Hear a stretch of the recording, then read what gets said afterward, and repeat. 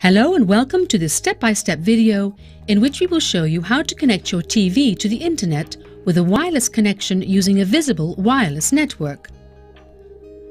Please note that you need to have an active internet network connection from your internet service provider to enable this feature. We will now demonstrate the setup of the wireless method using a visible wireless network, also known as visible SSID.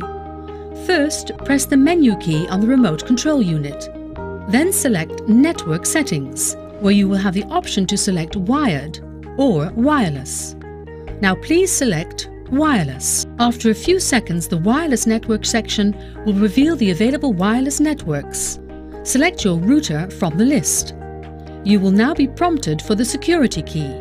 The router SSID and security key is normally on the label attached to the router or included in the router documentation.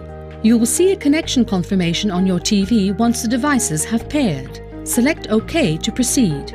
No further configuration is required. If you wish, you can also check the connection by selecting the Network Status option in the Network menu. The next screen will confirm your internet connection.